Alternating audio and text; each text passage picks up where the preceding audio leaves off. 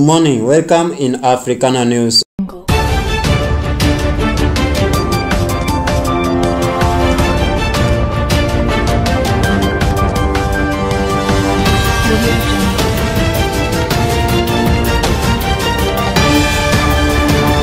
A 25-year-old man trapped in a corrupt gold mine in Longo, Migori County has been rescued alive. Noah AGWENO was trapped after the mine collapsed at Kopotho village in North Kamagambo 3 days ago. Longo Member of Parliament Paul Abor confirmed on Sunday that AGWENO was rescued after a 72-hour operation.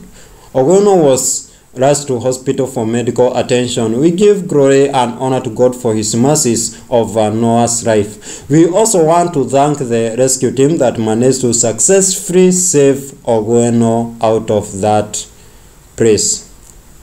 His parents also had asked the government to help them retrieve the body, and they could not think that he could come out alive.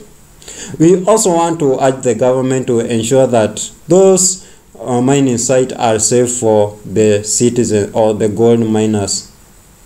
Continue following Africana Pictures for the latest news. We are found in Instagram and Facebook as Africana Pictures.